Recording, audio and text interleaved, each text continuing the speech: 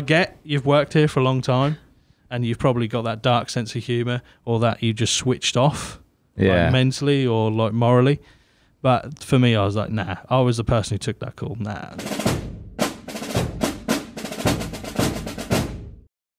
Lozzie, did you or did you not have a little stint in insurance, which fascinates me because fascinated me. You know, obviously for the wrong reasons. There's no easy way to say this. Insurance companies like to find loopholes, don't they, to get out of paying out. And I'm just intrigued to know what that was like on the other side of the phone call.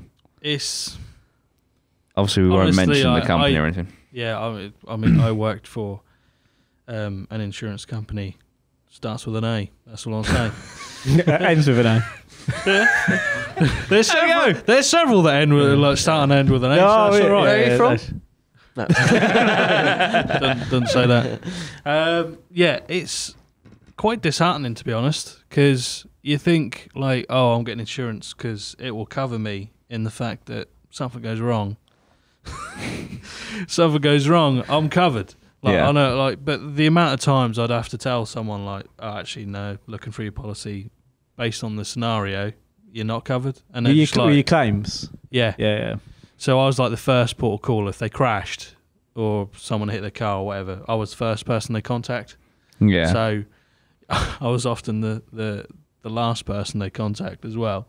Yeah. Because most of the time you're just looking through the policy and you're trying to fucking catch them out. If I'm honest, like you're double checking it and you're just trying to catch people out, even down to like you would ask them like the point of their like.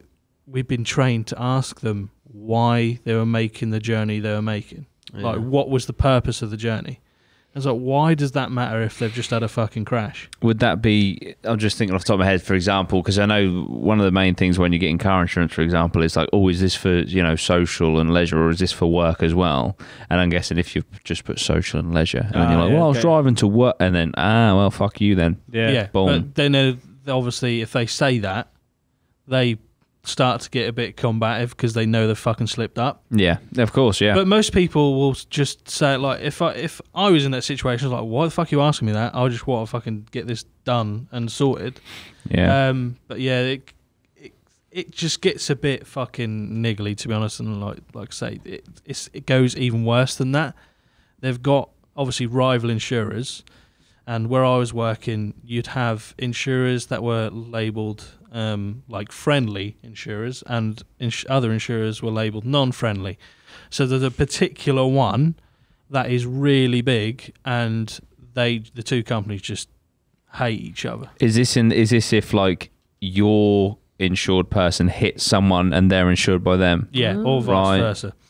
And the entire process, from what I can gather, is to implement as much cost on the other side as possible. Really? Yeah. So like, you got some politics going on. You got the person who's like been crashed into or crashed into someone else. And then you've got the back politics. And then you've got the whole arc in like the company against company trying to infringe as much cost on the other for the sake of just costing that company money. Yeah. Fuck. Yeah, because they're rivals, aren't they? Yeah, they're just they want them to obviously suffer. If our customers like at fault, that's mad. You can imagine like just two people like bumping into each other really small, and then it goes to this like massive court case. Yeah. It's like, you owe her 10 million. We're gonna take you down. I was a fender bender, mate. What the fuck's going on? She's paralysed. No, she's not. Yes, she is. Mentally. Yeah. If you just go in there with a bit of a limp, you know what I mean? Yeah. Just, we can so would it? Obviously, you're saying like they've just crashed or whatever, and obviously there'd be bad crashes. If they're calling you, are they sometimes like a bit hysterical, or are they? Or yeah, there was a couple of them who honestly couldn't even do the call. They had to drop the call and just like cool down for a bit or regain their composure or whatever. But there's like several times I've had to call RAC out, obviously because they're on the road. Yeah, and they've crashed. So Dan turns up. Green flag. Yeah, the green flag, man. What's that? Big up RAC. Yeah. The probably the lowest point though, and this like you do have to have like a certain mentality to work and stay in work, especially in claims with insurance, because you're dealing, like I said, with frontline all the time. You're the first contact. There was a particular case where I was really like, I think mentally I just went, nah, this is not for me. This is fucking rank. Basically, one of our customers, or one of our insured drivers on a policy, had just hit 2 people on a zebra crossing, I think it was. Oh shit. They've hit one, and one of them's gone to hospital. I think it was like a teenage girl, and they've also hit a elderly woman. The elderly woman died, and I was the first contact, so I picked up the phone, and they've literally they've said, "Oh, I'm calling up because I've hit like some people on a crossing," and I was expecting them to be like really shaken up, like really a little bit hysterical, maybe. Honestly, I've never talked to someone who's like as cool as a cucumber as they were. Really? Like they've hit Just someone killed recently, someone. and they know they've done damage. They might not know they've killed someone, but they just said yeah. So how much is this going to cost? What's going to happen Could be shock from here? though, It could have been, or it could be a psychopath one. but that's not even the worst part. The worst part is I'd finished the call, passed it to like a higher team who deal with the higher expense claims, and then a member of like team leader come past and just was intrigued as to what the call was, because it was quite a lengthy call. They're always monitoring you, making sure you're actually doing your job, and you've got to get through so many calls a day.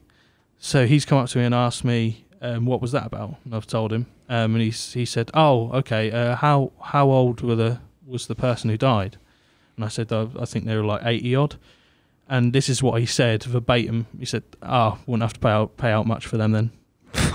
And I was like, I get you've worked here for a long time, and you've probably got that dark sense of humour, or that you just switched off, like mentally or like morally.